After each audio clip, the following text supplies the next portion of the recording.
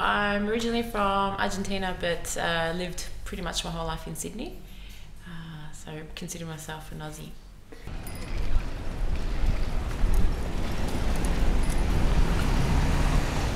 This is my fixie, and I've been riding it around town quite a bit lately, and it's quite a different ride. It gets a bit tricky because of the traffic, so you have to sort of zip in and out because there's obviously lots of other cyclists on the road, so you have to be really conscious of who's in front of you, who's behind you, everything, so the whole environment, because you have to really measure your pace. Were you a cyclist in Sydney? Not too much. I bought a giant sort of mountain bike, and I had it sitting in my living room for like a year before I actually decided to get on it. And then I started cycling to work probably once every couple of weeks. It scared me so much, all the cars and the buses and everything. It was pretty crazy, so I didn't really use it as a sort of means of transport. Here it's amazing. You just don't consider any other option.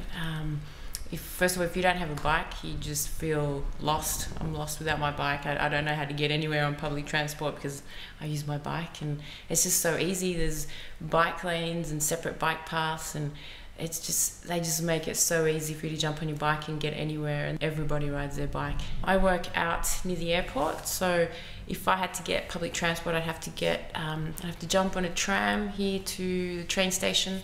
At the train station, get a train to the airport.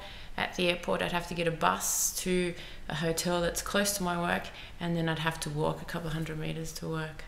And that takes about an hour and a half.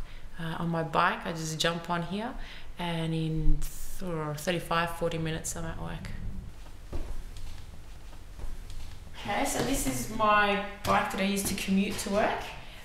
It's nice and light. The commute to work is about 20k, so I wanted something really quick and easy, so it's a good one. I just changed the tyres because it's starting to get slippery, so it's got a bit more tread on them. Yeah. So you expect to ride all through winter? Yep.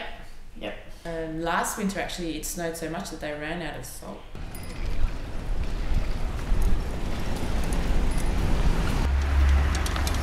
So these are like the bike specific lights, you see them everywhere. You've got like your little signage for bikes, bike button, and it's really good just to hold on and wait until the light goes on. It's nice.